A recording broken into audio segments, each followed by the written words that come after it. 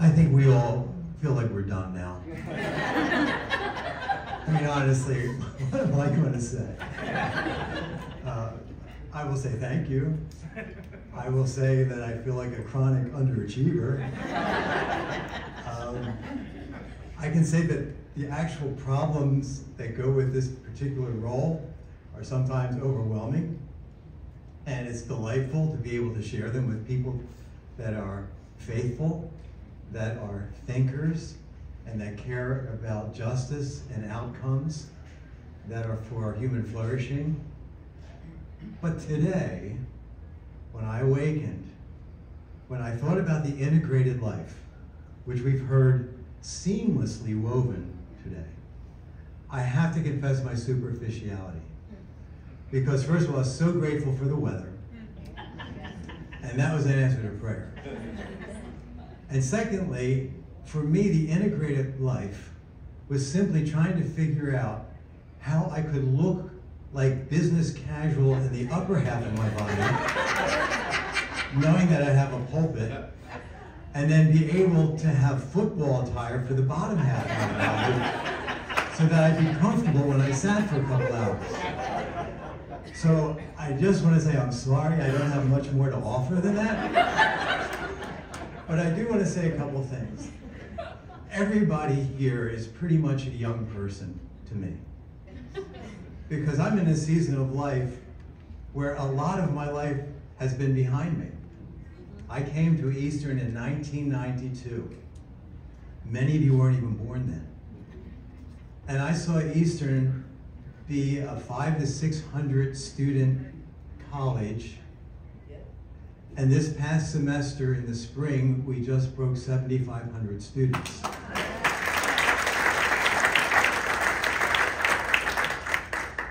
At this time in higher education, let alone Christian higher education, that is miraculous. And I'm glad it's miraculous, so that we don't really believe in ourselves. We believe that God can do anything, and He's called us in the authority, not of ourselves, but of God.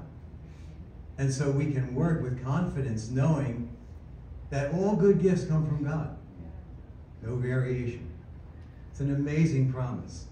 We work with the authority of knowing that whatever we do in word or in deed, we can do it all to the glory of God. So the normal becomes supernormal. The natural becomes supernatural. Even in the mundane stuff. I think about the gifts that we've been given. You know, one of the things, I had a conversation with the president of a local university, and we were taking a walk around campus. It was the first time this individual was on campus, and we were walking around, and you know, we have a beautiful campus, and sometimes, historically, it's been beautiful in spite of the buildings. Now, you know, for the first time in our history, we have 5 building projects going on simultaneously. It's a mess. And it's so great to have this wonderful feeling of disruption of beauty. And then we think about endowments. And so as we're walking along, this individual is concerned, you know, said, this is, you know, we're not a largely endowed school. And I'm thinking, in my mind, I kind of think you are. And so I just casually said, yeah, I kind of understand the pressure. What is your endowment? Their endowment was 7 times our endowment. I didn't actually specify that in response. But inside, God and I were already talking.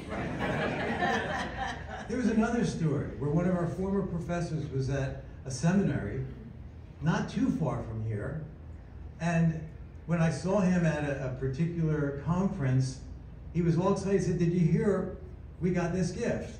Now I should preface it by saying, since my presidency, which this is my 7th year, I've been praying for our endowment on personal terms.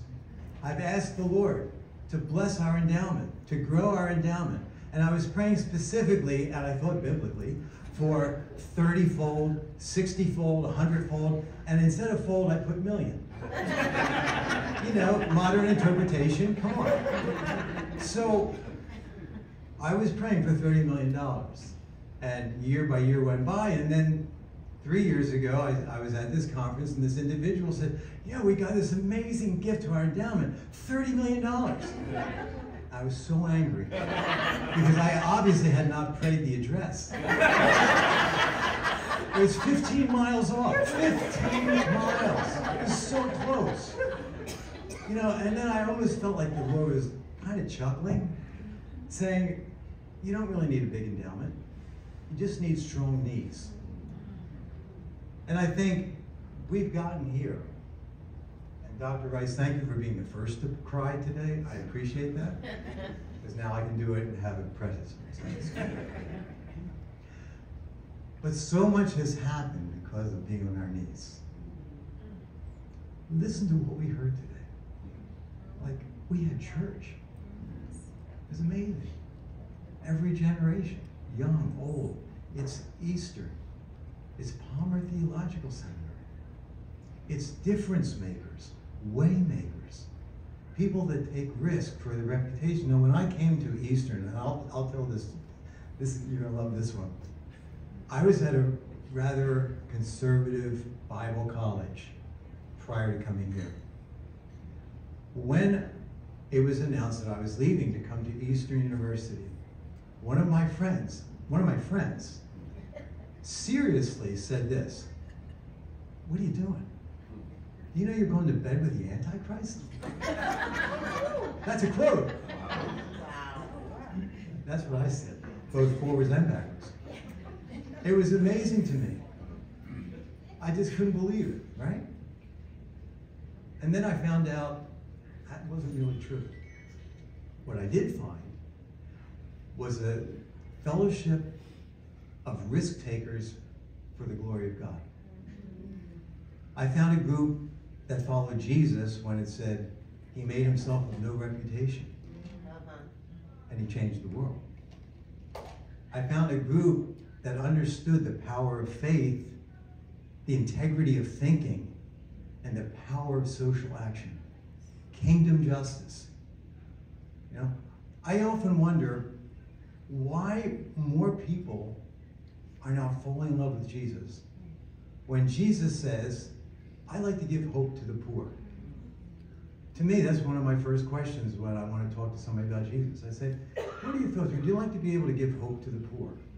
Like, who's going to say, no, I'm not into that really. Or to heal the sick. Yeah, our medical system, but no, not the medical. Who would want to heal the sick? Yeah, I'm kind of into that. How can we make that accessible to everybody?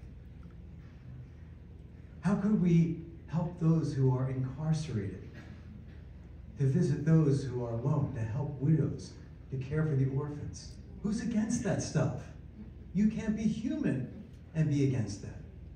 That's why I don't get why more people don't follow Jesus. And that's why Eastern exists. You know, Eastern has, I used to say, and occasionally I do, depends on what group I'm with, but you know, that we've always been too liberal for conservatives and too conservative for liberals, and we found the niche that nobody wants to give money to. And I'm the president. Is this the place where you give me money now? You know, it's kind of ridiculous. And yet, in our absolute dependency every year for students and for money and for stability in our faculty and our staff and trying to do miracles with what we've been entrusted with, trying to steward it with integrity and love, and not always doing it to the best that we'd like to. Somehow, through all the mess, faith wins. So, please continue to pray for Eastern University. There are 7 colleges in the university. When I came, there was only 1 college, and it was like, that's hanging in there. We have 7 colleges in the university, and they're flourishing, and they're making an impact in people's lives, and I don't even have to say that. We heard it. And so, thank you for being part of the story of Eastern, whether it be dramatic, or whether it be normal, that it has significance. What a beautiful thing. that our lives have significance. So, pray, give, work, serve, flourish, and celebrate. 100 years starts next year for us. Courtesy of the sweat, the faith, the sacrifice of Eastern Baptist Theological Seminary, founded in 1925. And it went for 25 years.